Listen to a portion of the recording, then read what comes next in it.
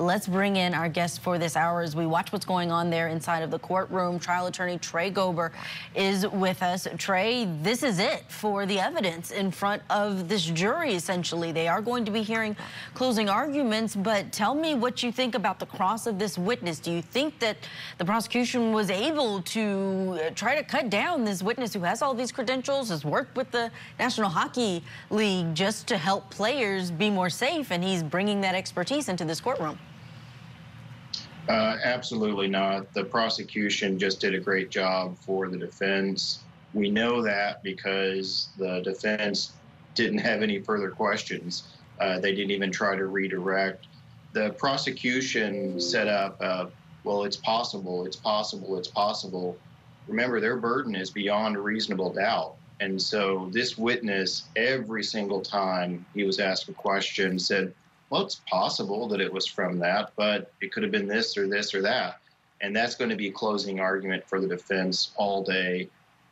So really a strong witness for the defense here. Let's bring in trial attorney Tray Gober, who is watching along with us before we go to a break. Tray, when we hear these victim impact statements being read, it means so much, not just for this trial, but often to the victim's family. This is part of a grueling process for them, the grieving they're already doing. Your take on this being an important part of what the jury has to consider when they're thinking about what should happen to the man who committed this horrible murder. Absolutely. These victim impact statements are very powerful. They're unimpeachable. The defense has a difficulty. Obviously, they can't come up and do anything to question this person's sincerity or credibility with how they feel about the life that was taken in this circumstance. So it puts the defense in a tough spot. Ultimately, this case, whether there will be a death penalty or not, was decided in jury selection. The defense will see if the defense was able to put on at least one or two jurors who are going to hold out on the death penalty on this case. It's a very, very tough case for the defense and very sad circumstances for the victim. Yeah, you mentioned jury selection. It is important to note that all of these jurors have let the court know that they could find for the death penalty if they decide that it is warranted in this case.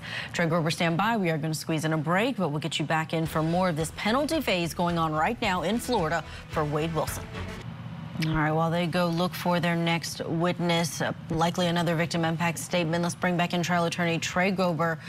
Tray, that last witness on the stand just really going a step further with her statement, imploring these jurors to look closely at this picture to see the person who was killed. We understand the defense is going to be calling about 17 witnesses, a lot more of an effort than we saw from them in the guilt phase, really not any effort to try and convince this jury that he was not guilty, but that's not uncommon for us to see defense attorneys take that strategy. Exactly. Defense attorneys in a case like this have to decide early on, is the strategy to win at guilt innocence, or is it to win at the punishment phase and have a life imprisonment rather than death? It seems from everything that we've seen, everything that we know, that strategy is to try to have at least one juror say no as to the death penalty for the defendant. It's a tragic loss.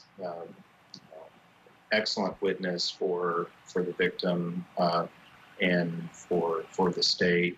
It's going to be a difficult case for the defense to convince somebody on this jury who's already committed to being open to the death penalty to not decide for death for this defendant.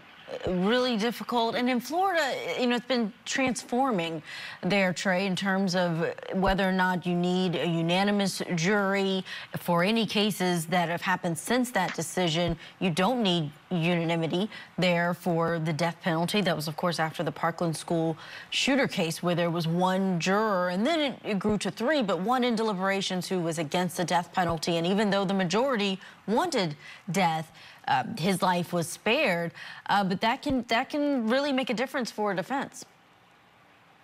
Absolutely. This is death penalty cases are some of the most litigated in our appellate courts. It's one of the reasons why it's so expensive. And so we'll see the Supreme Court likely weigh in on this further. Absolutely. Trey, thank you for those comments. We do have to get to a break, but we'll have more from this penalty phase for Wade Wilson on the other side, plus a live report from Matt Johnson in the Karen Reed case.